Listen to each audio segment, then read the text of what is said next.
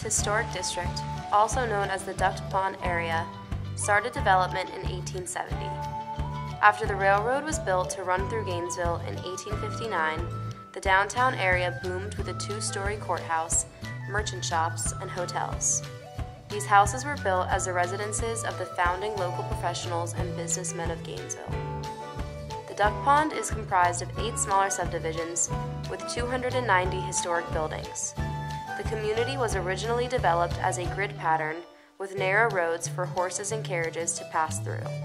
The roads are now paved, but the same layout exists, making the neighborhood pleasant.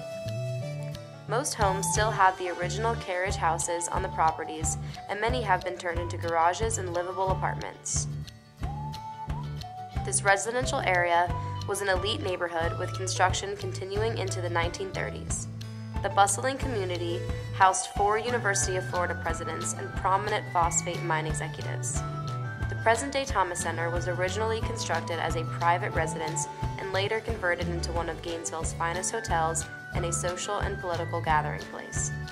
Ducks slowly accumulated in the pond, and the whole area was then referred to as the Duckpond area.